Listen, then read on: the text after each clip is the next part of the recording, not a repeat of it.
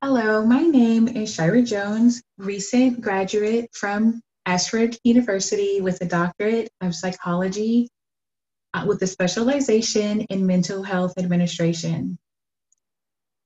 My project entailed learning about self-care for mental health professionals. Brief project introduction includes that mental health professionals such as counselors, psychiatrists, psychologists aim to help individuals recover from traumas and or adjust to life as a person with a mental illness. This type of engagement and work requires the clinician to be empathetic as well as compassionate, which may lead to negative outcomes such as compassion, fatigue, burnout, and vicarious traumatization. It is common for mental health clinicians to experience their own mental illnesses, suicidality, and leave the field earlier than expected with individuals of similar training and education levels.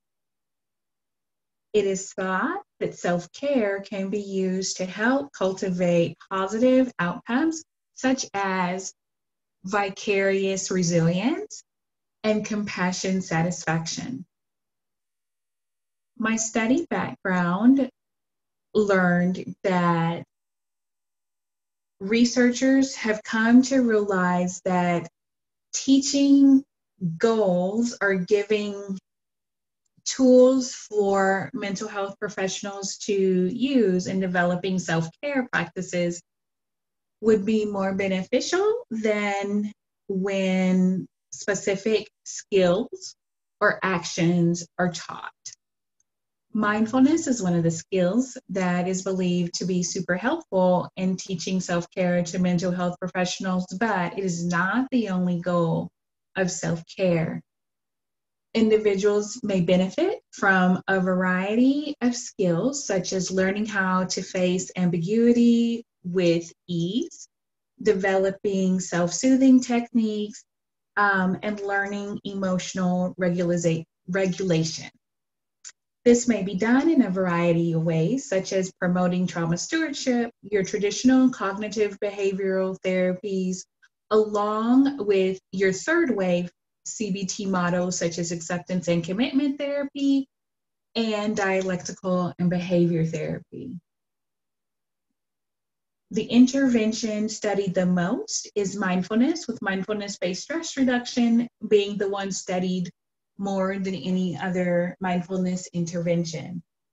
Despite the mindfulness-based stress reduction being found to be very effective in teaching self-care for mental health professionals, its participant compliance is low due to the time demands and the copious homework that an individual is faced with. So the goal of my project was to learn about effective self-care practices for mental health professionals and then how to go about teaching that. My conceptual framework includes a model proposed by Carson and Cooper in 1998, where there are three components. The first is stressors, and so this is kind of like things that happen inside and outside of the clinician. The second component is moderators, and so these are strengths or characteristics that the clinician may have, such as self-compassion, time management, things along those lines. And then the third component is outcomes, which could be positive or negative. My method includes me carrying out the steps of a systematic literature review, answering two questions. The first question that was posed is, what self-care practices are associated with positive outcomes for mental health professionals? The second question is, what are evidence-based practices for teaching self-care to these clinicians. Along with this, there are several terms that I use often that I will explain at this time. And so the first is the term practice. And so this is just an action that can either be observable or not observable. An observable action would be journaling because that's something you can see. An unobservable action would be having acceptance over a situation because that's something that's not easily visible to someone outside of the clinician.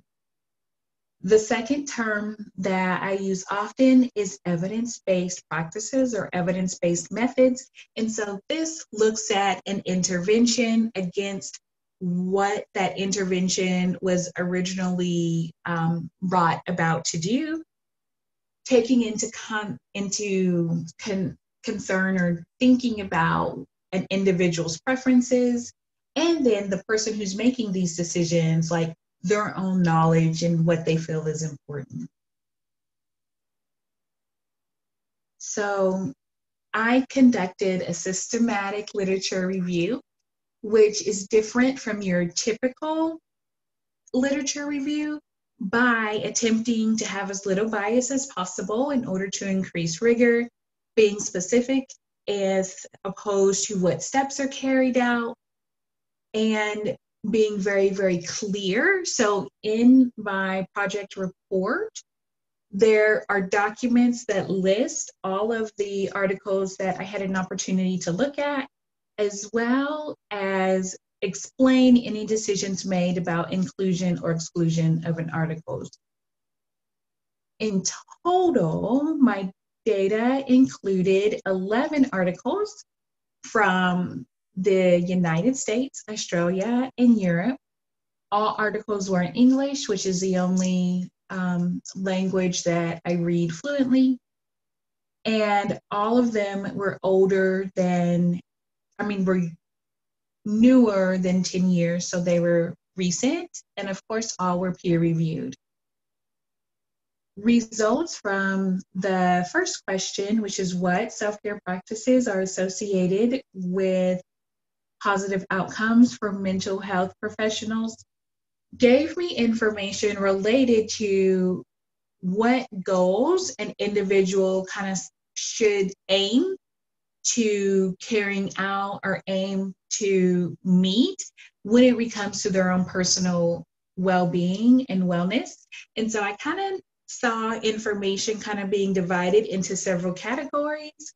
The first being general wellness, which is like your physical health, so eating, sleeping, and moving in an appropriate amount, receiving support in a variety of formal and informal ways, work-life balance, and this includes setting boundaries around when work tasks are done, as well as what self-care things such as eating and going to the bathroom regularly while at the office, certain preventative measures such as acknowledging the impact of being a clinician may have on an individual, planning for difficult times, and daily self-care practices, approaching self-care, and kind of like what ideas need to be cultivated in order to bring about healthy habits, and then spiritual needs, which is connection to something bigger than the clinician, which may or may not be religious in nature. And then finally, mindfulness and self-compassion, mindfulness being engagement with the current moment without the need to change it. Self-compassion being having feelings of warmth and support of oneself.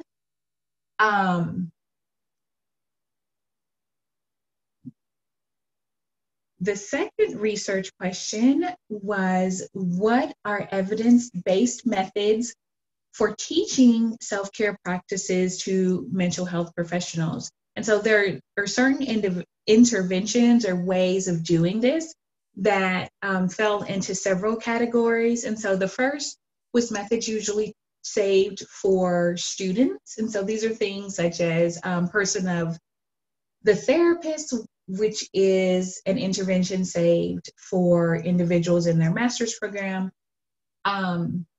supervision, meeting with mentors and professors, things along those lines. Next is psychological interventions such as cognitive behavioral therapies and um, encouraging creativity in one's self-care practices, positive psychology, and techniques used for individuals overcoming traumatic events. And then the last one being mindfulness interventions, which technically are psychological interventions, but their goal is helping an individual contact the current moment without the need to control. After my first two research questions were answered, I offered recommendations that an individual who is working to create a curriculum of self-care should consider when developing their particular intervention.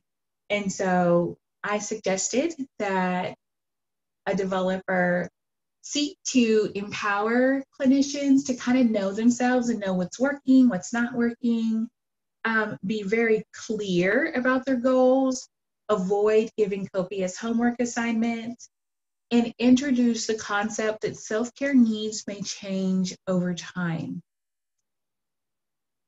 Intervention formatting is kind of what needs to have like your logistics of a curriculum, which of course is, being specific, including tools that an individual can use immediately upon completion of the intervention. It was also thought to be important that participants are encouraged to be aware of whether they are a good fit for the intervention at hand, and that can be done by authors being clear and kind of communicating that in advertisements or abstracts when planning their particular curriculum or how they're going to help individuals engage with their material. Possible next steps are to complete a wider, more expansive systematic literature review by broadening the scope of what articles and literature are included. Also, making steps to access articles that are not in the researcher's native language by the use of translators, with the ultimate goal of developing a curriculum of self-care for MHPs myself. Thank you very much for your time. I hope you had